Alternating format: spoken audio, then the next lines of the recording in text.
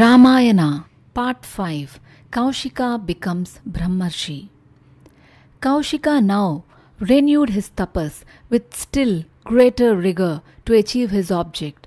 Lord Brahma and other gods were pleased with his austerities and granted him the rank of a Devarshi.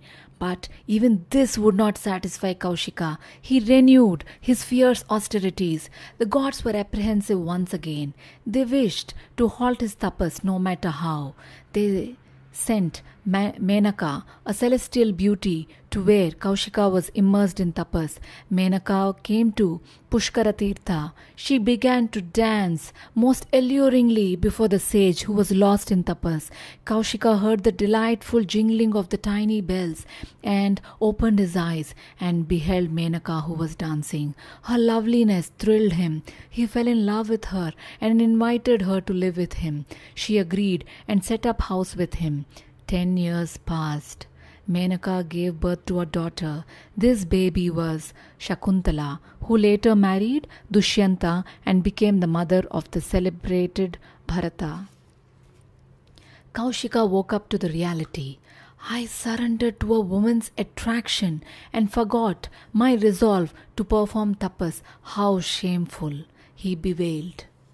Menaka stood near him, panic-stricken. He spoke gently to her and sent her away. He then turned his steps towards the Himalayas in the north. Kaushika now began grim austerities on the banks of Kaushiki near the Himalayas. He performed tapas for a long time, pleased with his devotion. Brahma granted him a title of Maharshi, a great rishi. But Kaushika would accept nothing less than recognition as a Brahmarshi. So he continued his austerities. He stood with both hands raised. He fed only on air, the scorching sun of the summer, the merciless downpour of rains, the cutting cold which made the body shiver. Nothing would weaken the rigor of his tapas. Once again, the gods were in panic. They sent a celestial maiden of peerless beauty, Rambha, to him. But now Kaushika had mastered his passions. He had subdued his senses. He did not even glance at Rambha. He pronounced a curse against Rambha who tried to disturb. His tapas and austerities grew even severer. He took to total silence. Food and drink he would not touch, and he performed tapas motionless like a log of wood. Smoke rose from his head. The entire universe trembled at the fire emanating. The gods approached Brahma. They said, Supreme Lord, grant Kaushika his wish.